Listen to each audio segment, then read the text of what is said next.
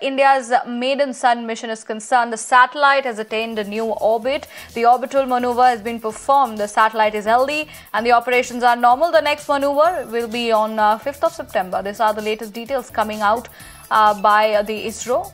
Neha, my colleague, is joining me to help us with details. Neha, indeed, one after the other, India's space prowess in action. Now, the maiden sun mission, the satellite has attained a new orbit. The maneuver has been performed. It is quite healthy and the operations are normal. This is what the ISRO is telling us. Well, absolutely. That's some great news coming in there from ISRO, of course, after having played a crucial role in India's successful moon mission. We're now seeing ISRO, in fact, having launched India's maiden sun mission here.